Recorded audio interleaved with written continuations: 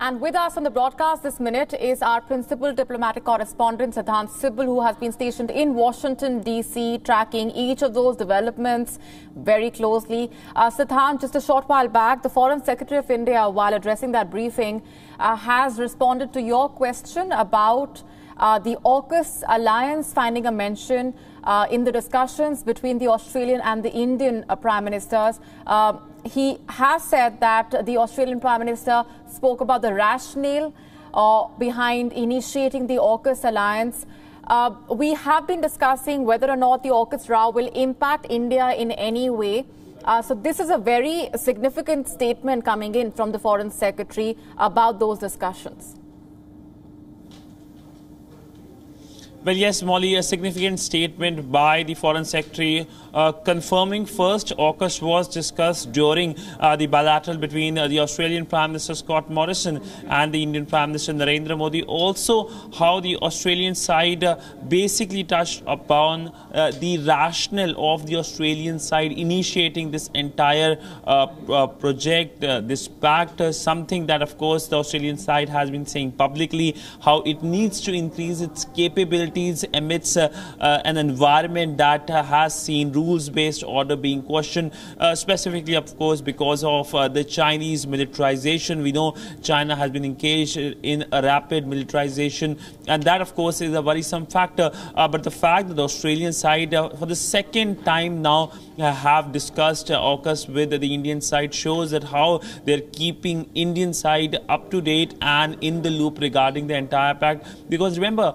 the Australian Prime Minister had a phone conversation with the Indian Prime Minister Narendra Modi hours before the AUKUS pact was announced. And not only the Australian Prime Minister, the Australian Foreign Minister, the Defence Minister, both of them spoke to the Indian side as well regarding the AUKUS pact. So this is an important development, confirmation first of all. But when it comes to Quad and AUKUS, largely it is beneficial to Quad in terms of the capabilities of one Quad member, that is Australia, being increased, and that helps the Quad member countries as well. They have been Quad not by that name but by a different name. Malabar exercises have been engaging with each other. The phase 2 happened just a few days ago in Bay of Bengal. Earlier it was in Guam, the phase 1. But the big impact of AUKUS obviously is expected to be on the France, India and Australia trilateral, something that we have been talking about. The Indian side is hopeful that both Australia and France will be able to mend ties, because ultimately, as sources have been saying to us, that they would not like to allies to have problems when there are bigger issues. That, of course, means China to deal with. But largely, this was a very substantive meeting, both with the Australian Prime Minister, with the Japanese Prime Minister Suga. These three countries also have their own separate trilateral focusing on supply chain initiative, something that the Foreign Secretary also talked about during his briefing, under which the focus is to form an alternate supply route, given that the current supply routes are heavily dependent on China. And that is a bad news in terms of increasing Chinese hegemony, how Chinese have been engaging in trade tiff, or whether it is territorial issues, whether it's with Japan when it comes to Senkaku Islands, whether it's with India, line of actual control, whether it is with Australia, the trade war, a full-blown trade war, in fact. So largely like-minded countries coming together in various formats, whether it's Quad, whether it's trilateral. Today, of course, is a key day when the first in-person Quad meeting will take place. It's still evening time here in Washington, but obviously it is Friday morning in New Delhi. So the meeting, the Quad, happens at late night Indian Standard Time at 11:30 p.m., post 11:30 p.m. In the White House. Right. The other key aspect, Siddhant, from that press briefing has been the comment on Pakistan, the comment on cross-border terrorism for India, specifically during that bilateral with the American Vice-President Kamala Harris.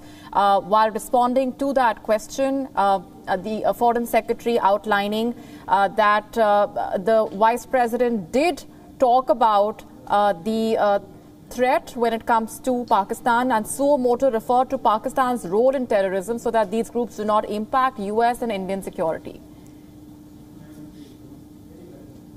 And this, interestingly, happening just hours after the meeting between US Secretary of State Anthony Blinken and the Pakistani Foreign Minister Shah Mahmood Qureshi in New York. So, different message from New York and a stronger message from Washington. And the fact that the Foreign Secretary used the word suo motu shows that how the American side is aware about the duplicity when it comes to engaging with Islamabad. Yes, of course, Pakistan is playing a role in terms of evacuation of that his citizen, but it's also playing another role, a much darker role in terms of supporting terror groups. And of course, it is well known that how Pakistan has played its own role in the formation of the current Taliban government, which has Haqqani, members of the Haqqani network, well-known terror organization.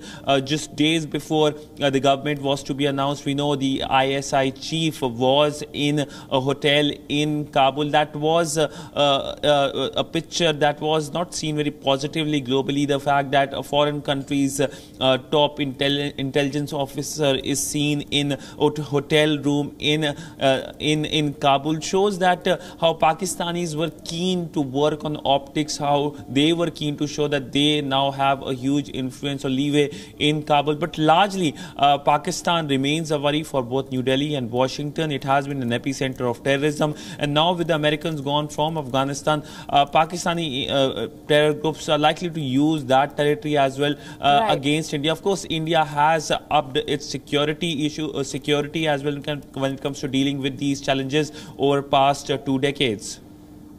Right, and the Afghanistan crisis has far-reaching implications for the entire region, specifically for India, and that remains a top priority for the discussions to be held with the US President as well. We're leaving it there for the moment. Sidhant, thanks very much for those inputs.